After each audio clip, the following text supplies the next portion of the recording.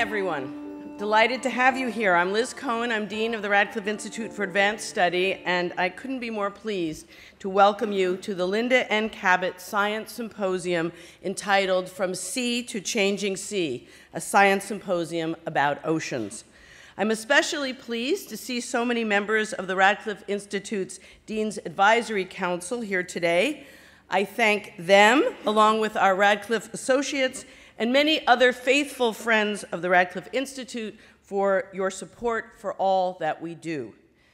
At the Radcliffe Institute for Advanced Study, scholars, scientists, and artists work at the forefront of their fields and across disciplines. We are dedicated to fostering and sharing innovative work with the public in all subjects.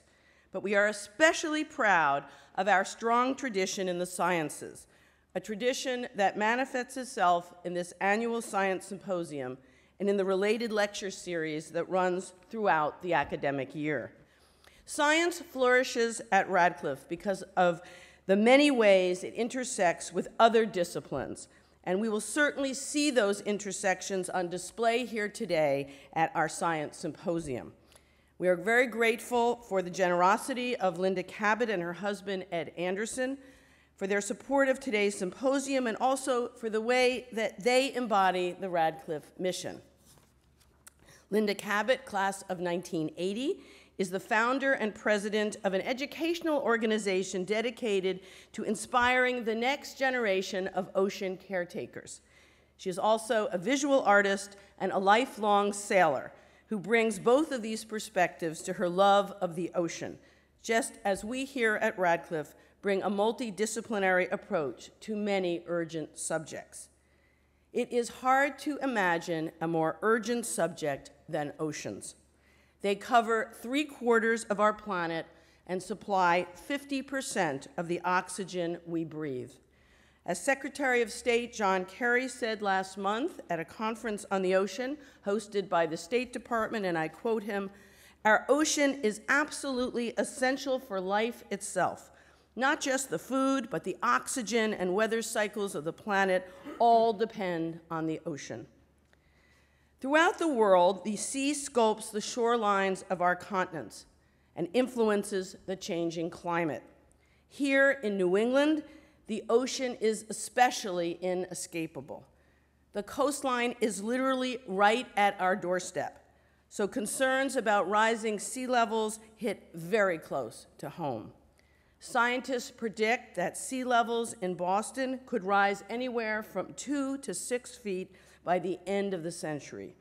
Our doorsteps, in other words, are the very ones the rising seas are going to flood. But the ocean shapes far more than our landscape here in New England. It undergirds our economy, it shapes our culture, it inspires our urban planning, it influences public health, and much more. So when we say that the ocean has an impact on climate change, we mean the economic and cultural climates as well as the natural one. Let me give you some examples. Cod was once so plentiful off the coast of New England that fishermen joked that they could walk across the Atlantic on the backs of this ubiquitous fish and never get their feet wet. Now, cod populations have collapsed, partly because of overfishing, but also because of the rising temperatures of New England's coastal waters. In fact, the cod catch has declined by fully 90% over the past 3 decades. One of our speakers today will address this critical question. At the same time, warmer waters have led to increases in stocks of shellfish, including lobster. More lobster might sound like good news until we realize that the sudden increase in supply can make wholesale prices plummet. In 2012, the price paid to lobstering crews fell to $2 per pound, compared to the more typical rate of $4 per pound, and it caused real economic hardship. One specific place where shifts in the ocean have ripple effects on the local economy and culture is the town of Chatham on Cape Cod, site of the Monomoy Wildlife Refuge. Tides, storms, and rising sea levels have redrawn the boundaries of the refuge. The U.S. Fish and Wildlife Service has responded with a wildlife management plan that Chatham Town officials and Massachusetts Attorney General Maura Healey say will threaten the fishing economy. Meanwhile, after generations of careful stewardship, fishing families perceive the outside restrictions as an attack on local identity. In short, oceans shape our world and our lives in very real ways. If we want to understand the ocean, then we need to look at it from many different perspectives, which is exactly what we are going to do here today. Scholars and experts on subjects ranging from evolutionary biology to oceanography will be sharing the stage with public officials, a Coast Guard officer, and a law professor. Today's conference has been organized by John Huth, the Donner Professor of Science at Harvard and Faculty Director for the Physical Sciences at the Radcliffe Institute. I want to thank John for putting together such a probing and fascinating day for us. He is the ideal leader for a Radcliffe conference about oceans because so many of John's professional and personal interests have to do with the water.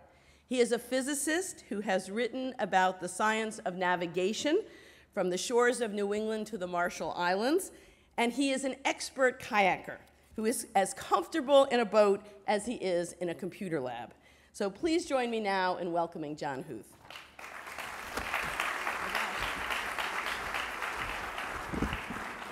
Thanks, Liz. So welcome to everybody and good morning. I think we have an exciting program that will be very informative and you'll enjoy it. So let me just frame my own interest in how I came to set this up. As part of my explorations of how people navigate, I went to the Marshall Islands and went on a voyage with an outrigger canoe between two of the atolls. And we ended up on the island of Tabal, which is on a remote atoll of Aur. And there we were greeted with flower garlands and a feast where we had all of these fish and breadfruit and lobsters and crabs. And we were welcomed with open arms. In a sense, the people who we were coming with and visiting were trying to revive the culture in the Marshall Islands, which is under a tremendous amount of stress, both from colonial powers, but also from the encroaching oceans as the sea levels rise. And what might have been an abstract thought prior to my visit there became quite visceral, how their lives were inextricably linked with the oceans. And this hit home, and what I realized when I got back to the States was that we indeed our fates are inextricably linked to the oceans, and we come from the oceans, and we also put a lot of stress on the oceans. So as part of the Radcliffe duties, I suppose, I would hardly call them duties anymore because it's so enjoyable to work here, I put together this science symposium on oceans, which gave me something of a hunting license to explore a set of topics that I found to be at the frontiers of science, but also fascinating. And in trying to find these speakers that you're here today, I realized how incredibly complex the oceans are and the diversity of things that you find in the oceans. It's just unbelievable. So I'm grateful for the speakers that we have today, and I welcome you. I also want to thank Linda Cabot for supporting us in this. She's done a fantastic job and provided me with a lot of insight, too, in conservation of the oceans. So I'm grateful for that. So let me invite our first panel today. It's going to talk about early life and interesting life in the ocean. So we have Chris, Peter, and David coming. You can take your seats now, and I'll just say a few introductory words. So to frame this a little bit, we had a recent talk on the search for life on exoplanets. And the speaker talked about looking for signatures of life that more or less are kind of our conventional ideas of what life might be like, you know, carbon-emitting creatures and certain ratios of gases that we would see. But it was very much tied to a conventional view of life as we know it. And people were asking the question, well, what about other forms of life? And the speaker said, well, we can't really imagine other forms of life than kind of the conventional sorts of things. And it's difficult to imagine what the origins of life might have been in an earlier epoch in our planet. But then you start to scratch the surface and you look at people that study different forms of life, and you realize that there's some amazing forms of life that don't really conform to our normal visions of what they might be in the oceans. And so what I tried to do was assemble some speakers that could talk to that. So with little further ado, I'm going to introduce Chris Bowler, who we're grateful to have as a Radcliffe Fellow here this year. Just kind of spoke up at one of our initial meetings, and immediately I was able to start digging up some information, and the wheels started turning. He is a director of the CNRS Institut for Biologie and professor at l'École Supérieure in Paris, and works on phytoplanktons, and amazing to talk to. Chris.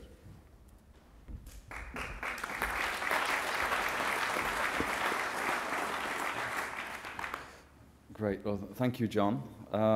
It's great to be here. Yes, as John mentioned, I'm based in Paris normally, but I'm on a sabbatical here at the Radcliffe Institute as a fellow for this year, and it's a wonderful opportunity to meet many people and to explore new avenues of research and so on.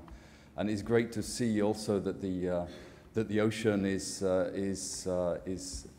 receiving so much interest in the US as it is in Europe. We've had a lot of talks, a lot of discussions about the importance of the ocean, a lot of concern about the ocean in Europe, and it's great to see the same sort of concern over here in the USA too. So without further ado, I'll introduce the first session, which is entitled Early Life in the Oceans, which is a really important topic, obviously, because everything that is in the ocean today came from this early life in the ocean. In fact, all life on Earth evolved from the ocean 3.5 billion or so years ago. So we all evolved from these little organisms which started the process of life on this planet. So it's a fascinating topic. We've got two great speakers here who will introduce their research on the topic. We'll have two talks, and then we'll have a discussion time with questions and answers and so on. So please save your questions until the end.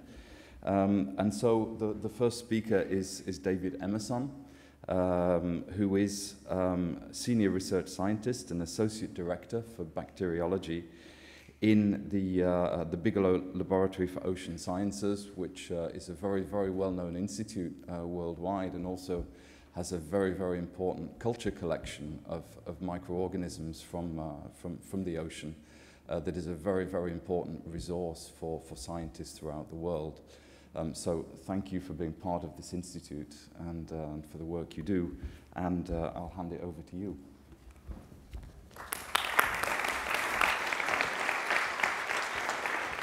So thanks very much, Chris, for that very nice introduction. It's really terrific to be here, to be leading off this symposium. I'm really excited to have the opportunity to do this. We had a wonderful dinner last night at Dean Cohen's residence. It was really amazing to learn about the Radcliffe institution and appreciate everything they do, and especially Linda Cabot for supporting this symposium. So I'm going to jump right in here. I have 20 minutes to talk about 3 billion years worth of Earth history. So I think the reason that rust features prominently in my title will become apparent during my talk. But I want to emphasize my talk will be entirely about the Earth's ocean. But for that reason, I actually put on my opening slide here a picture of Venus on the left and Mars on the right as the two other rocky planets that we share what's referred to as the habitable zone in our solar system, that zone in the solar system where life could exist because there could be liquid water on the surface of a planet. Venus very clearly does not have liquid water on its surface. It's got a 95% CO2 atmosphere, a runaway greenhouse, very much too hot on the surface of Venus to support an ocean. Mars, we believe, probably did have an ocean several billion years ago, but it lost its atmosphere at some point and now is much too cold to sustain liquid water on the surface. So just to go into a bit of brief Earth history here, I'll start with this first slide, which shows the Hadean period. So we're going to start at the formation of the Earth sometime between 4.5 and 4.6 billion years ago. This is an artist's rendition of what times would have been like that. Very violent, very hot asteroids, meteorites hitting the planet repeatedly. The moon broke off from the Earth at this time, it's thought. There would have been times when the entire surface of the planet was essentially magma pools, and again, could not have sustained a liquid water ocean. But then this period came to an end somewhere around 4 billion years ago, and we came to what we have today, what we call the blue planet. And this is a picture from space, obviously, done by NASA. And I chose this image because it shows the Pacific Ocean primarily. You don't see many land masses. Antarctica is at the bottom there. But this is presumably what the planet could have looked like for the last 4 billion years from space, was this blue planet that has a sustained ocean. And that's why we're here, right? It's because life could evolve and develop because of this water world. And then as the continents developed, we moved to the continents, obviously. So the question then becomes, what was this ancient ocean like? And that's the topic I'm going to address today. And so what can we learn? So we can't learn much by looking at water, right? I mean, you take a bucket of ocean water from anywhere, any depth of the ocean or anywhere on the planet, and you really can only get maybe a few thousand years worth of Earth history. So from just looking at water, we can't get a history of the Earth, really. And so where can we go to do that? Well, one place we can go is to the middle of South Africa. This is a picture of my daughter Berdinga and I sitting on a banded iron formation in the Kalahari Desert, hundreds of miles from the ocean. But we know that these rocks were actually formed, were part of the seabed 2.5 billion years ago. This is a 2.5 billion year old outcrop. And these banded iron formations are very important in terms of telling us what the ancient ocean was like, what life and how life may have come to develop on Earth. And so banded iron formations have these, this is a close-up here of one, and they have these striated appearances where you see these very dark red bands. That's hematite, a very iron-rich mineral, interlayered with these chert layers, which could be clays, muds that developed. So you see a very distinct pattern here, and as a scientist, that's a very interesting thing, right? Whenever we see a pattern, we think, oh, there must be some sort of cause and effect relationship. Something was going on. There was some kind of cycle, perhaps, going on here that could tell us a lot about what the ancient Earth was like. And so we go to these banded iron formations to study these. And these are not small features. This is a picture of an iron mine in Brazil. So banded iron formations can be hundreds or thousands of feet thick. They can cover tens or hundreds of square miles. These were enormous events in Earth history when these iron formations were laid down. And it's also important to point out this is where we mine, where we get the iron to produce steel. And because these are very highly concentrated ores, steel is very cheap. We can thank this really for modern civilization in some respects. So this timeline is going to be a central theme of my talk about sort of for the ancient ocean. So we're starting here over on the right side of the x-axis at 1 billion years ago, and then going back to 4 billion years in Earth history. And on the top panel here, I'm showing what geologists have found is the major episodes of banded iron or BIF form deposition in Earth history. So these are regions where we've seen large BIF developments. And this tells us something about the ocean chemistry here in the middle panel, and it also tells us something about what the oxygen levels were like on early Earth. And the reason for that is because to get this deposition of these iron deposits, there must have been ferrous iron in the ocean. So ferrous iron is soluble, but it reacts very quickly with oxygen and precipitates as something like a banded iron formation. So in other words, to get these types of formations, there must have been very low oxygen, and we believe those oxygen levels were a fraction of a percent of what we have today in the atmosphere. As we move forward in time, there was what we refer to as this great oxidation event, or at least the surface ocean became oxygenated. That would have reacted with the iron precipitated some of it out. But then, and most of the iron then would have probably been down in the deeper sediments, not so reactive. And then there was also this period, there was a lot of sulfide being developed. Now the ocean is very sulfate rich in our modern ocean. We have a lot of sulfate in the ocean. And the chemistry between iron and sulfur is very interesting. You could actually have somebody who is a sulfur geochemist or microbiologist talk and give a similar talk that would use sulfur as a proxy for these ancient environments. But anyways, I'm going to come back to this timeline and use this kind of as a theme for talking about how these banded iron formations formed and what that could tell us about the different forms of life. So the first group of, and since I'm a microbiologist, I have a very microbiological slant on this particular topic. There are chemists who have different views, that maybe there was more chemistry, abiotic reactions going on. But I'm taking a very microbial-centric view. And the first group of organisms I'm going to talk about are these bacteria that can grow in the absence of oxygen and carry out photosynthesis. It's called anoxygenic photosynthesis. And there's this process here called photoferrotrophy, where these organisms can take light and react with iron to extract chemical energy that they can then use to fix carbon dioxide to make cells. And the result of that is rust. Iron oxides precipitate out as a rusty material. So this is a culture that was isolated about 25 years ago, and it's growing in light, and it's using iron, and when you inoculate it, you see the culture tubes turn rusty. So there's no oxygen in here. If this was just a fully oxygenated tube, the iron that was in here would it would oxidize very quickly just by itself. But there's no oxygen, so the only way this can happen is by the bacteria catalyzing this reaction. This slide on the right here shows one of these bacteria. The white arrow there points to the bacterial cell, and it's encrusted or coated with these iron oxide particulates around it. And one thing you note here, there's one little cell and a lot of iron oxide, and that's a characteristic of any microbe that oxidizes iron. It's actually quite a poor energy source, so you have to oxidize a lot of iron to make a living. So how could this process have worked? This is a cartoon from a colleague of mine, Ruth Blake at Yale, and this is a role for these photoferrotrophs.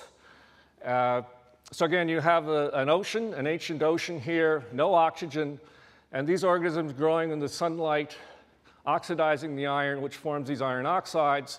These rain down to the ocean floor, and ultimately some of them end up being moved onto the continents and forming those banded iron formations through geological processes.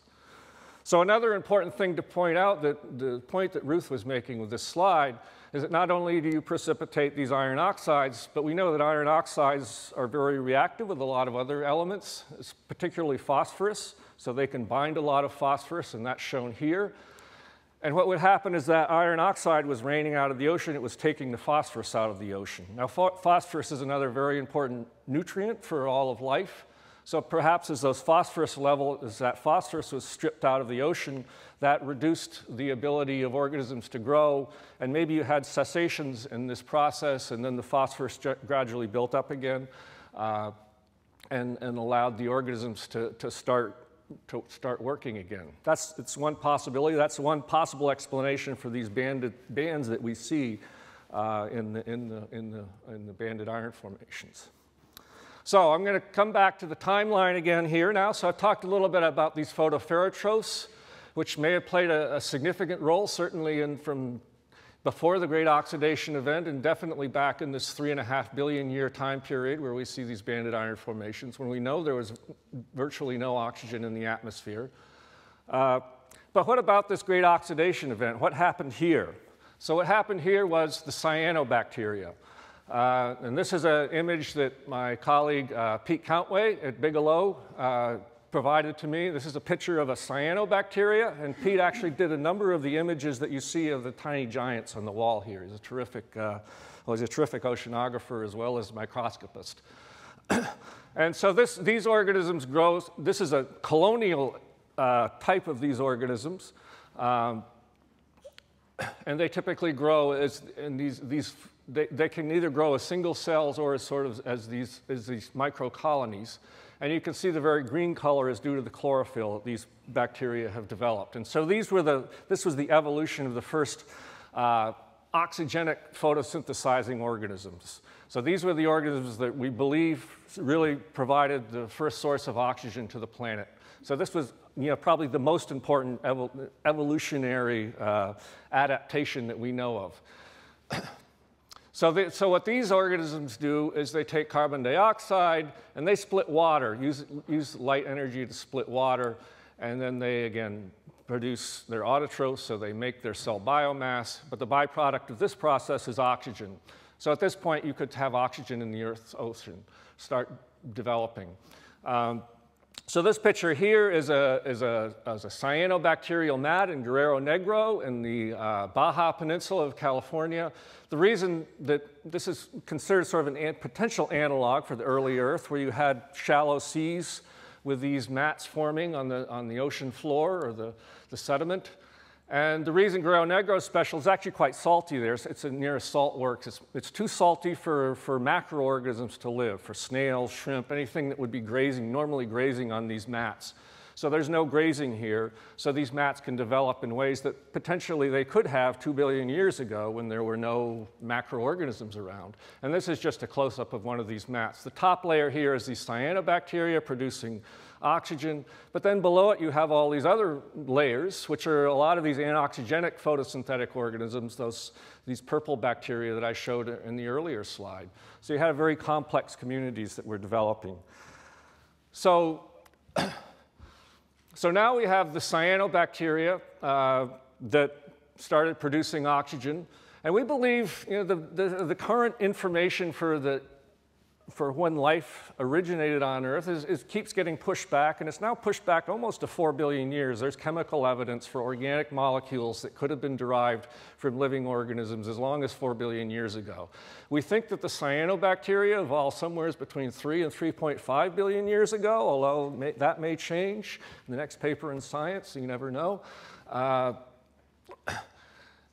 But at any rate, certainly within this period, we believe that there were these cyanobacteria, and so they were starting to provide oxygen and potentially providing these oases of maybe local areas where there was quite a lot of oxygen.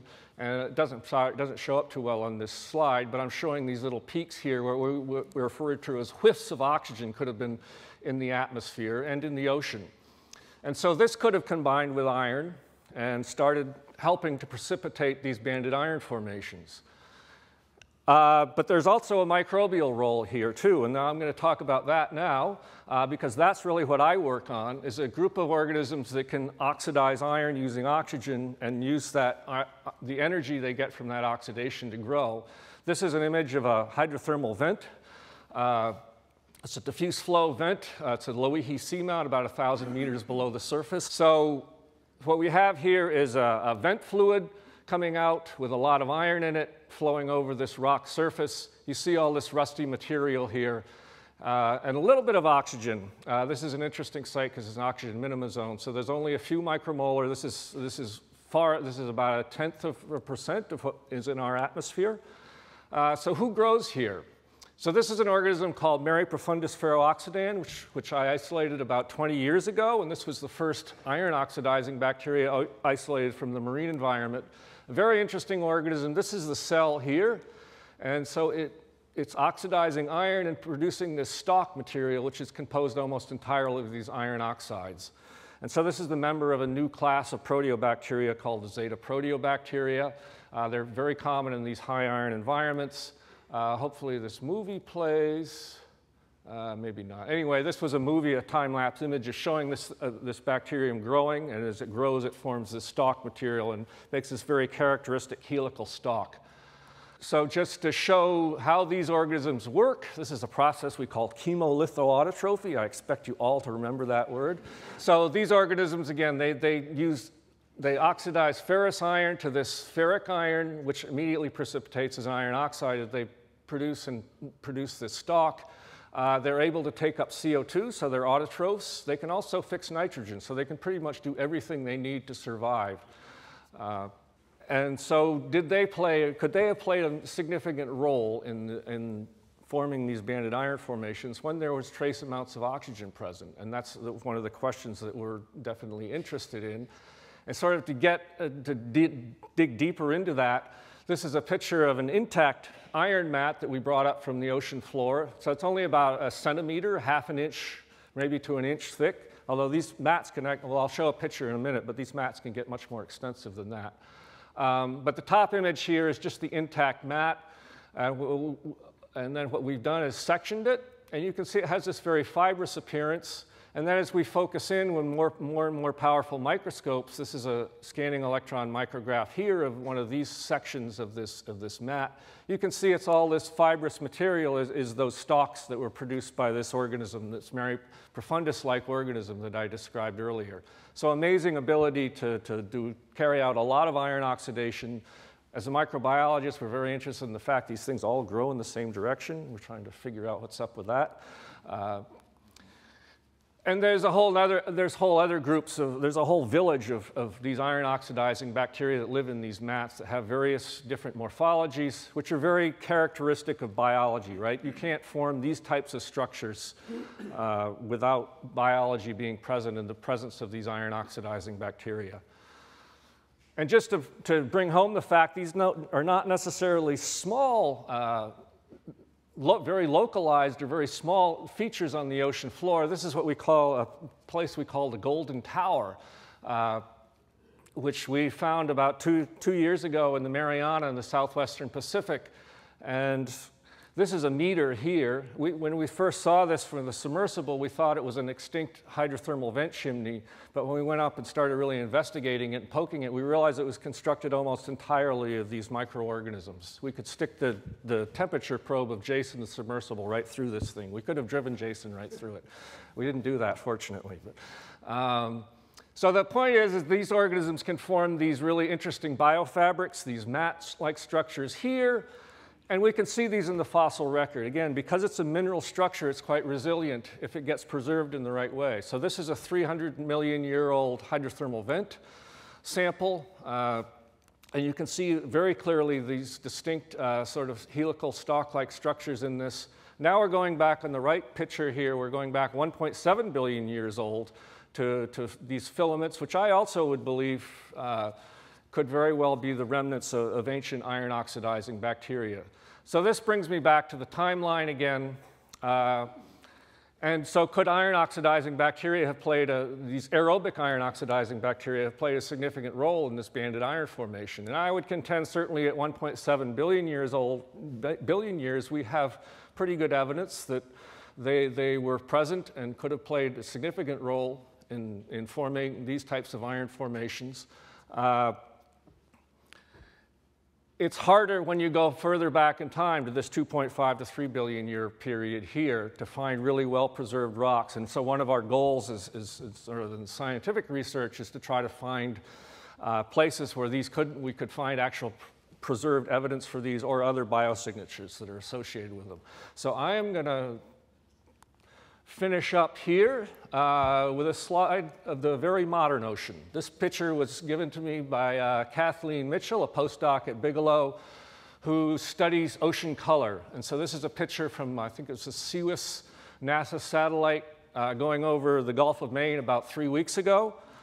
So here we are in Boston with Bigelow. We're right up about here. And I'll just let you contemplate the beauty of what the modern ocean looks like and how fortunate we are to have it. And with that, I will also thank sources of funding for this that support my work and a lot of the work that I've described, which of course is the work of a lot of geologists, earth scientists, but the National Science Foundation and NASA are the two major supporters of that work. And a number of colleagues, of course, including Pete Girguis from Harvard, who we collaborate with. So thank you.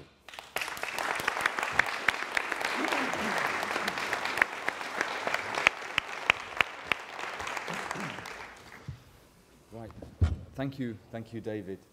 So we'll move on to the second presentation from Pete Girguis. who is Professor of Organismic and Evolutionary Biology here in Harvard. Thanks for coming, Peter. Thank you.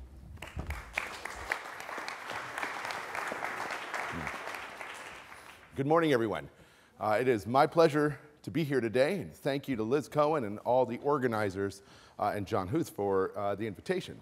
This is a fantastic symposium, and I'm just as excited as the rest of you to be here and to see what some of these amazing speakers who are coming up are going to share with us.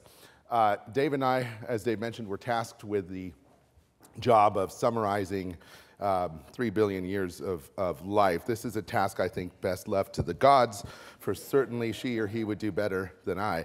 But I will do my best. And in thinking about what Dave was presenting, who we sort of colluded in this effort, decided that I wanted to share with you a perspective on the evolution of animals in our ocean, and to move from the past up to today, with the idea of giving you a sense of what these animals look like to those of us who consider ourselves physiologists. That is, what do the animals in Earth's past look like? What do the animals in our modern ocean look like? And what does that tell us, what can that tell us about our changing world, and how these anthropogenically induced changes may shift the kind of diversity we see on our ocean? So I'll start with the evolution of animals, right? And by animals, I mean organisms that have sort of complex shapes. This is not the same as the evolution of life, which Dave gave you a very nice overview of, but these are the kinds of things that we might look at and recognize as being animals. And I'm going to start our conversation at about 600 million years ago, during a period in Earth's history where, as Dave mentioned, we started getting these whiffs of oxygen, and we start seeing in the fossil record evidence for soft-bodied organisms that evolved in this period of time. These early marine animals came in a variety of amazing shapes, and for those of us who think about life in a lower oxygen ocean, as was likely the case 600 million years ago, these shapes likely play a role in conferring function. That is, for an organism that's relatively simple in terms of its tissues, meaning it doesn't have lungs and gills and all these sort of fancy apparatus to help get gases out of your environment, being thin and having a lot of ripples or ruffles or things of the sort increases what we call your surface area, right? And it helps them take up the dissolved gases. And you can see that. You can see that in many of the shapes of these organisms that we recover from the fossil record, right? There is a debate as to whether or not whether or not these organisms are related to today's modern organisms. But for the sake of this presentation and for the sake of our dialogue, I would just point out that in this lower oxygen ocean, we have plenty of animal or animal-like creatures that have shapes that tell us something about how they may have accessed oxygen. Now, a little later on, coral reefs began to appear, and these are the kind of corals that we think of today, these sort of large reef-forming organisms. Believe it or not, they bear a striking resemblance to many of the reefs we see today. And then if you continue moving forward in time, at about 400 million years ago, we start to see the first jawed fishes. This is a fish called a placoderm. It doesn't have scales in the way you think of a fish having scales, but it had the predecessor to scales, that is kind of bony plates that acted as armor for this fish. Now, these and many other organisms have continued to evolve into the diversity of life we see in our ocean today. And so when we go to something like a coral reef, we see echoes of these organisms, whether they were the frilly sort of invertebrate-like organisms we saw back in the Ediacaran, the reefs we saw about 500 million years ago, and of course the bony fish that we're all familiar with today.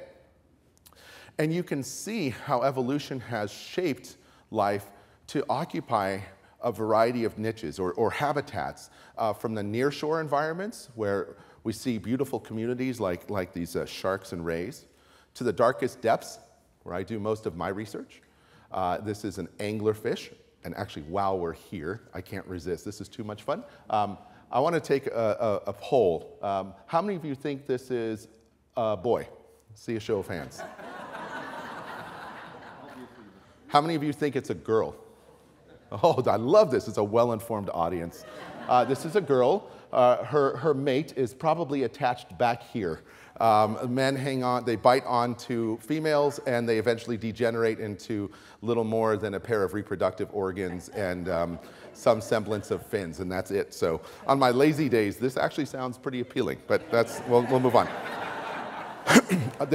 We've seen communities evolve around these undersea volcanoes that occupy our Earth's ocean ridge system. This is some 60,000 kilometers of a mountain range that's peppered with volcanoes, and you should know 90% of the volcanic activity on Earth takes place in the ocean. Many unique organisms have evolved around these sites. I'll tell you about some of them in a few minutes. But again, in the interest of sharing some of the wonder that we scientists experience when we study the ocean, I wanted to show two short videos. This is, well, you'll see what this is, but it certainly quickened the beating of my heart. This is an underwater autonomous vehicle called a Remus being attacked by a great white shark. Or, let's be clear here, being interrogated by a great white shark. This is the way they understand their world, right? So this, for your information, is on exhibit at the Woods Hole Oceanographic Museum down in Woods Hole, if you want to go see it. Many of these other organisms captivate our imagination in other ways. I'm fortunate to be working closely with the Ocean Exploration Trust. This is founded by Bob Ballard, and it's an institute solely dedicated to exploration and outreach and engaging the public in ocean science. What you would hear is a bunch of scientists screaming and yelling about what you're about to see. As we dive in our ocean, we come across things we don't expect. In this case, a sperm whale, a young sperm whale checking out the remotely operated submarine. Can you see it there? It's just swimming underneath. And the scientists went just berserk. And this, by the way, is broadcast live in real time. So if any of you are interested, you can look up Nautilus Live and you'll be able to join us on our expeditions. But check this out. This sperm whale is just as interested in us as we are in it. And you can see its mouth and its fin, and that's its belly as it swims by. Now, these charismatic macrofauna, or megafauna as we call them, always capture our imaginations. But it's important to remember that the ocean, today's ocean, also harbors a lot of microbes. There are about 10 to the 27th microbes in our ocean. And if each of them is a micron in length, and you place them end on end, they would extend 10 to the 21st meters. This is 105,000 light years. So that would stretch the Milky Way. That would span our galaxy in microbes, right? And so that is a very excellent reminder that just because they are small doesn't mean they're unimportant. And in fact, the microbes in our world run our planet, and without them, our biosphere would come to a halt. And so, in fact, sometimes it's easy to forget that, I'll start here, that, that the ocean alone represents about 85% of our planet's habitable space. And so that is every other environment you think of, from the desert to the tundra to the upper half mile of ocean. All of that fits in the other 15%. So 85% of our planet's biosphere is deep ocean. That's perpetually dark and perpetually cold, right? And so while we tend to think of that as the extreme environment, arguably, we're the ones who live in the extreme environment. And if you took this map and used the surface area to represent the habitable space, it really should look something like that. But our knowledge of our oceans and its denizens really is still in its infancy. There's about 2 million known animal species. Estimates from the Census of Marine Life suggest there's likely 18 million more species we have not discovered. If you are brave enough to include microbes and try to actually figure out what a microbial species even is, that puts you up at near 1 trillion. And again, these microbes run our planet, they run our biosphere, and without them, we wouldn't be able to live, yet we have less than 1% of them in culture, right? So we have a daunting task ahead of us. And our ignorance about the ocean, if I can call it that, is based in part on its inaccessibility, right? It's a world that's very different than ours. As I mentioned, on average, the seawater temperatures are near freezing, because once you get into the deep sea, it's chronically cold, it's chronically dark, and this has an influence on the evolution of life in that environment. And in this chronically cold, chronically dark world, pressures increase as you go deeper. And when you're at the Mariana Trench, you're talking about 14,000 psi. Those of you who fill your car tires dutifully top them off to about 35 psi, right? So think about 14,000. This is about the weight of 50 jumbo jets on any person in this room, right? And yet, life exists there and does just fine. But the ocean is a hostile work environment for us, right? That's what makes it challenging. And so these organisms thrive in our ocean through what I would call a range of evolutionary adaptations. And that's really what I want to focus on in the remaining time here, is to give you a sense of what those are and why it is that we see the kinds of diversity that we see. All right? So this is a glimpse into our ocean through the eyes of a physiologist. But our ocean really isn't one homogeneous, bucket of soup. It is an environment that has many habitats within it. And starting from the upper ocean, which is well lit by sunlight in a very dynamic and exciting place, to as you go deeper and deeper, and you find fewer and fewer organisms, equally interesting, equally important, fewer in number, but incredible in diversity, meaning we find organisms that we don't find anywhere else on Earth, and in great numbers. So the upper ocean, or what we call the euphotic zone, is what most people think about when I say ocean. Right? It's a part of our ocean that, from a physiologist's perspective, is very energy rich. There's plenty of sunlight. This leads to the growth of algae and diatoms and other organisms that are the primary producers of our planet. They're the ones who feed the rest of the animals. And so it's that availability of energy that allows organisms to be very active and provides them with energy to cope with the temperature changes that occur over day and night, changes that occur seasonally and the like. But as you go deeper into the ocean, the conditions become more constant and more stable. That is, you don't see the kinds of temperature or chemical oscillations that you do. And as a consequence of this stability, not only in space, but frankly over evolutionary time, we see this incredible diversity of organisms arise in the midwater. For example, this is a creature called Phronema. Does anybody recognize this? Couple of fans here, yeah. Those of you who are fans of the Aliens movies, this was the inspiration, no joke, for the creature in the Aliens movie. And perhaps the artist knew that this creature makes a living by killing jellyfish called salps. It kills the barrel-shaped ones and crawls inside their body and lives there. That's what it does.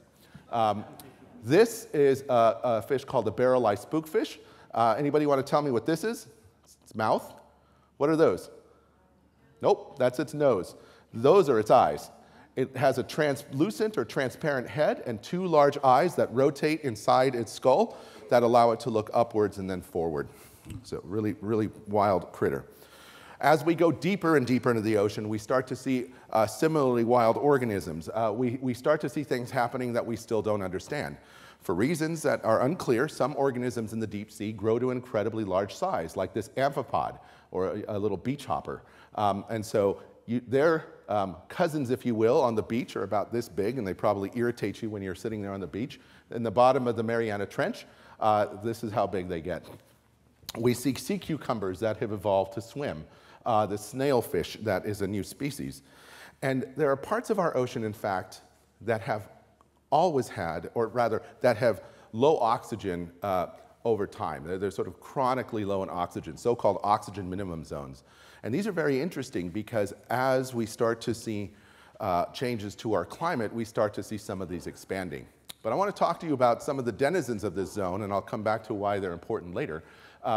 But this is an area with very little oxygen, and yet we see a diversity of organisms that have evolved to cope with that low oxygen.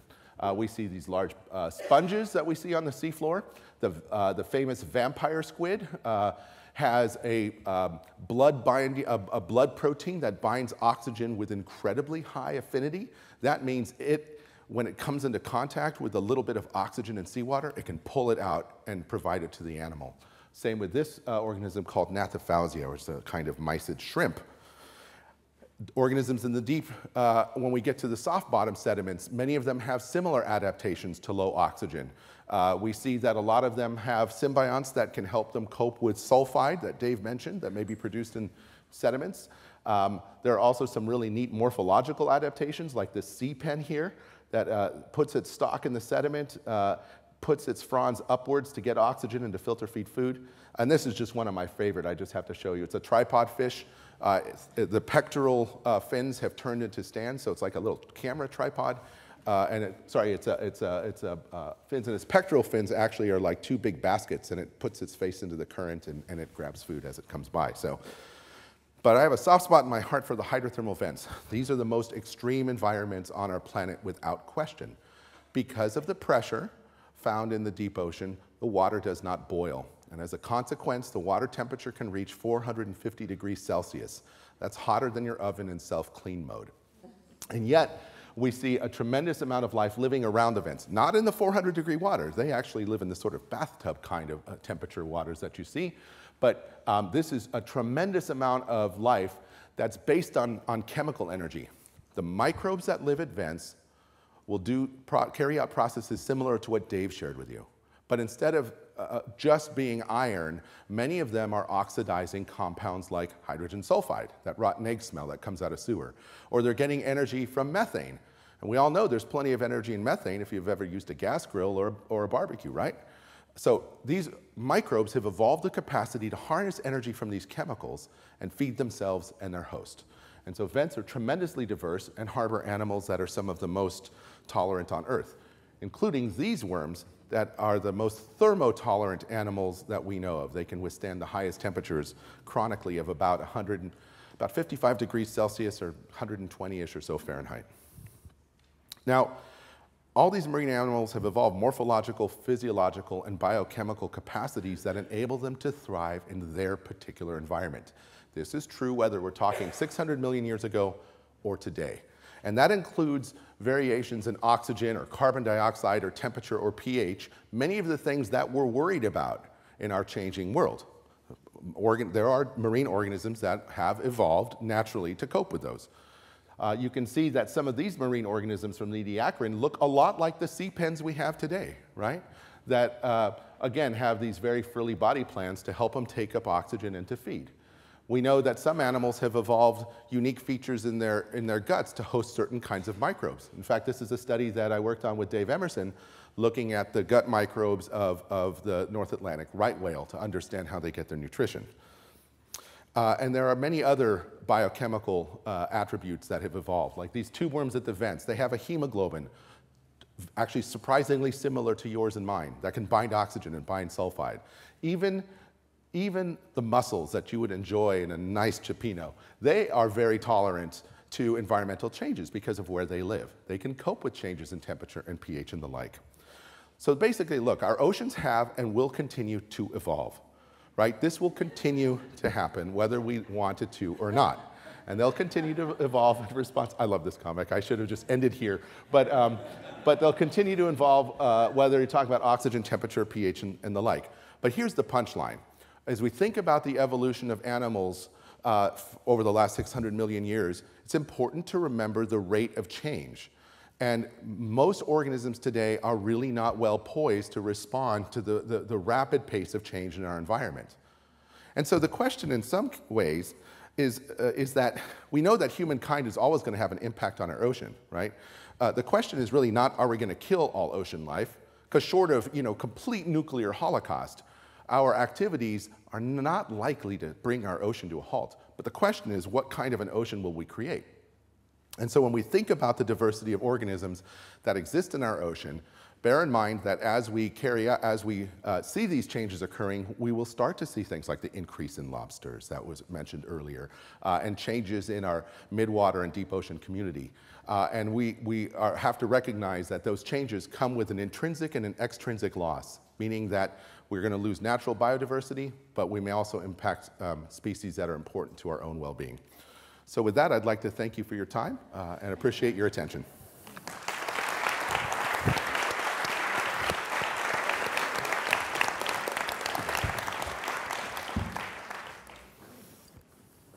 Well, thank you very much. Is that, yeah, that's working. So that's been a great introduction to the day. As you see, we've been looking at early life, really the early life from 3.5 billion years ago, from Dave. And we've been looking at the evolution of animals, in particular, from 500 million years or so ago, from Pete. So thank you for those two great presentations. But we do have a gap in between, right? So between 3 billion years ago and 500 million years ago, we've got about 2.5 billion years. Presumably things happened during that time. So perhaps the two of you would like to mention a few things about what we know about how life evolved during that time, and how sort of the evolution of oxygenic photosynthesis 3 billion years ago ultimately permitted the evolution of animal life 500 million years ago. I think you're the right person for the job, Chris. Want to give it a go? Do you want me to start? Yeah, by all means. Yeah, well, literally. The expert's right here. That was not my intention. Well, you're up here. Yeah, I didn't prepare an answer. I just prepared the question. But, so certainly one thing we know that oxygenic photosynthesis evolved, as we saw this morning, and that subsequent to that, respiration sort of evolved. Now, respiration is sort of photosynthesis in reverse. So rather than consuming CO2 and generating oxygen, respiration is consuming oxygen and generating CO2. So this happened at some point, and then subsequent to that, there was the evolution of the eukaryotes. What Dave talked about were the prokaryotes, the primitive bacteria and archaea organisms. Subsequently to those, we had the eukaryotes, which are cells, more complex cells, the sorts of cells that we have, where we have respiration happening inside mitochondria, which used to be bacteria that we acquired. And the photosynthetic organisms took the cyanobacteria inside the cells and generated the chloroplasts, which power photosynthesis now. So we had the evolution of the eukaryotic organisms, unicellular still, right? And then I don't really know too much more. There was maybe the evolution of some fairly primitive multicellular life forms, not very complex, not very well developed, which then subsequently gave birth to this incredible explosion of multicellular life in the Cambrian. So I wonder how that happened. I think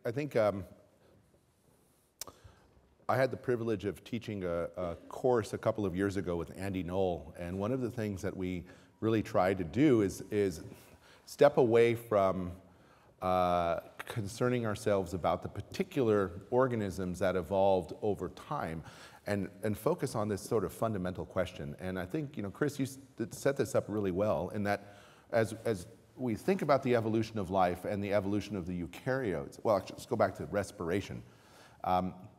Once we start to see the evolution of eukaryotes that have in them what was likely a bacteria, right, that now came inside another cell, and you have a cell with this mitochondria, which are your power plants in your body, you have an organism that's carrying out aerobic respiration. And from the physiologist's point of view, one thing that's neat to think about is how much energy you get from different substrates that you might use, right? And so Dave talked a lot about iron oxidizers, and if you start looking at the energy yields you can get from taking oxidizing iron with oxygen or nitrate or something else, you get a certain amount of energy per mole, or think of it as like how much energy do you get from eating a dozen eggs versus a dozen celery sticks, right? The eggs are going to have a lot more energy per unit. And when we think about energy metabolism, respiration is an incredible way to get a lot of energy per unit substrate. And this opens up a lot of possibilities. And it's, I would argue, one of the factors why we see the evolution of multicellularity. The punchline, in a way, comes down to this, that all of the diversity of animal life you see on Earth is based, to a lesser extent, on the differences in energy metabolism, because how you make your energy is frankly not that different than a goldfish or a leopard or a snake or a lizard, right? All of those organisms, we all eat organic matter. I don't mean whole foods, I mean organic matter, right? And we breathe oxygen, and that's how we generate our energy. And that's it. You can hold your breath and do some amount of work for some time, but that's it. Microbes have this tremendous physiological diversity. They can, some of them, seem to get energy from oxidizing uranium. I mean, it's out of control what microbes do. But we organisms, we get our energy by eating things, and it's led to this tremendous diversity of morphological adaptations. We see all these kinds of multicellular life having very different shapes and different forms that capitalizes on their environment. And so I think that isn't necessarily what happened over that period of time, but once you get respiration and you start to get eukaryotes, you do start to see this diversification of multicellularity. Excellent, yeah. So maybe I could just add a little genetic touch to that. I mean, Yes, so the microbes that Pete talked about as being, the incredible abundance. Well, that genetic diversity is also incredibly abundant, and all of our genes are somehow derived from a microbial ancestor, and the genes for using oxygen. Pete and I are looking at one of the things we're interested in is trying to measure how low a microbe can go in terms of its ability to respire on oxygen. But it was the development of those processes and that genetic adaptations that ultimately led to multicellular life. Yeah. And I think that's a great question, is how can we see those ancestral gene exchange events even to try to track that process. We'll perhaps take some questions from the floor. So if you want to go to the mic and start lining up, and maybe while you get organized, I'll perhaps ask another quick question for the two of you. You did talk about, in particular, Dave, you talked about the generation of oxygen and how that has influenced the Earth. But neither of you talked too much about climate and the connection between life on our planet and changes in climate. And so these organisms, in addition to generating oxygen, they also manipulate carbon dioxide and methane, which we know are greenhouse gases. So what evidence do we have that life has actually changed our climate over time? If you can maybe answer quickly and then... Sure. Dave, you want to give it a shot? Well, sure. I mean, certainly methane, obviously, is a microbial process. Most of the methane that we see in natural iron seeps is coming from methanogens. That was presumably a very ancient group of organisms they're very oxygen sensitive, so they die in the presence of any oxygen. So that development of methanogenesis and the methane production was certainly, that might alone, as well as, and then also CO2 fixation, which we also didn't talk about. The other major innovation besides photosynthesis was the development of rubisco, the enzyme that actually fixes carbon dioxide and makes all the biomass that we have. Incredibly important in terms of influencing the atmosphere. So. Yeah. And sort of two very quick thoughts. So one is, we should not assume that our world is an aerobic world alone, right? There are plenty of anaerobic environments in our world. And as Dave said, we're very interested in the role that microbes play in methane cycling.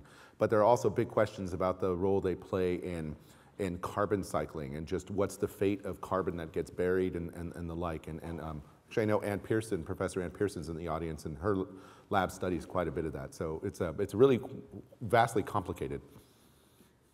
I guess that's a good way to end. Okay, so please go ahead if you introduce yourself and then ask your question, please. My name is Adam Sachs. I'm with an organization called Biodiversity for a Livable Climate. And I have a question for Dr. Emerson. On your first two slides, at 4.5 billion years ago, we had a very hot and inhospitable place.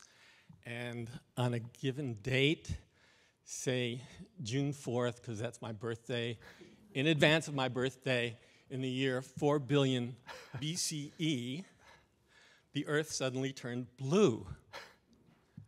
Where did that water come from? A great question. So I looked into this a little bit because it's obviously, so and of course this didn't happen just on your birthday, unless you're a few hundred million years old. But where the water came from, so we believe a lot of it came from asteroids and meteorites hitting the Earth, but there's also accumulating evidence that a lot of it just came from sort of rock reactions, condensation as the planet condensed to become a hard rocky planet, that water was released from those reactions too. So it's estimated. I mean, people study isotope ratios and get into some very detailed geochemistry, which I don't entirely understand, I must admit. But it's an interesting question actually as to where that water came from. And it's a lot of water. But you know that the moon of Enceladus, or Europa, the moon of Jupiter, has an ocean that's twice the volume of the Earth's ocean. But it's under 20 kilometers of ice. So think about that. Yeah. Okay, next question, please. David Jackson, Radcliffe Institute.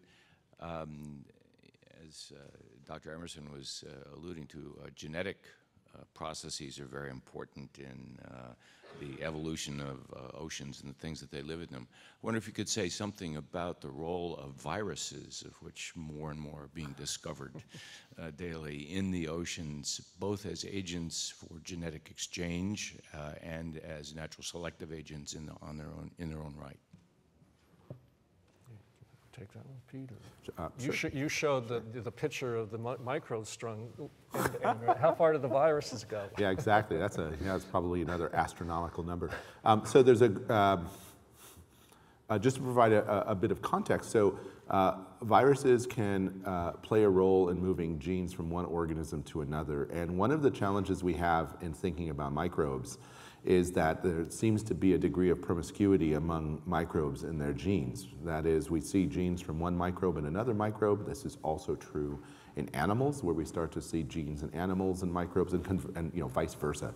And so I think it is absolutely fair to say that our community's ongoing studies of viruses, or the so-called virome, is going to show that they play a tremendous role in the evolution of microbes on Earth and animals as well. And so this is going to me, really challenges our notion of the species concept, which is robust in the absence of that. But then, if we find out, for example, that you, sir, are 3% algae, I mean, I'm being ridiculous, right? But then what does that mean? And so a lot of work is being put into studying viruses, not only in the open ocean, but actually in the deep subsurface biosphere as well, where we know that there are tremendous communities of microbes and are trying to understand the role of viruses in mediating exchange. Just one quick addition to that. I mean, it's estimated by my colleagues at Bigelow, some of who are virologists, that basically all these phytoplankton you see on the walls here could be that they could turn over almost every day just due to viral lysis as well. Oh yeah, right. So just right. incredibly important process in terms of the carbon cycle in the ocean. Yeah. So don't think of viruses as just nasty disease-causing things, but more like lubricants in the ocean, making sure that the ecosystem is turning over and gene flow and things are moving. Yeah. Next question, please. I am Prudence Steiner on the Radcliffe Institute board. I have perhaps the most naive question of all, and that is, how do you define life? And by the way, I'm not thinking theologically. One of those naive questions. Let's dump it on Chris again. Chris? Well, viruses are not considered to be living organisms, for example. So in our definition of life, viruses are not in there. So then what is, they're not in there because they are not self-replicating, right? They need other things to replicate. So, yeah, once you cross that border that a virus isn't life, then where do you go? It's hard, right? You have to be able to generate energy. You have to be able to reproduce, replicate. I'd say those are, and I was just at a NASA workshop where we were discussing some of these issues, and one of the issues that came up is being able to move, being modal, being able to move is another potential very important thing for life, because you can move around, and to move, you can eat in one spot, but if you can't move somewhere else, then you consume all your resources. And then, yet, of course, we know there are organisms that don't move. I mean, it's a tough one. And this is of great interest to the astrobiology community, because if we start looking for life on other planetary bodies, the question is, do you look for things like DNA? Well, you might not find the same core molecules, right? And there may be other metrics we need to put into place. Thank you. My name is Davidson Rubin, a student at Harvard. I'm curious as to, this is directed at Professor Peter Girguis. Given, excuse me, I'm sorry. I'm not as courageous as the previous questioner to ask question. Anyway, given that there's not been as much research as we've explored in other fields such as space and terrestrial planes, what does the data give so far as to what our oceans might become? As we previously seen that it's not going to be eradicated, it's not going to be annihilated. So would it more favor aerobic organisms, or where anaerobic organisms grow in multitude? What would be the effects that we see from the current data? Thank you. Davidson's a student in my class, by the way, so this is definitely extra credit point. So in the interest of time, Davidson, I'll keep it simple and say that I suspect our speakers this afternoon are going to touch upon a lot of that, so we'll let them do the heavy lifting. But I think it's more than just as a simple idea of, oh, the temperature might change or oxygen might be less, because those all have subsequent consequences. If temperature changes enough and we disrupt the kind of global ocean circulation, that has huge implications for the distribution of oxygen and other components. So I'll leave it to our speakers this afternoon, but that's the tough part. There is no crystal ball that we can look into that says, oh, it's as simple as this. We really don't know, in my opinion. Okay, right, if there's no more questions, then thanks for your interest, and thanks to a great starting session.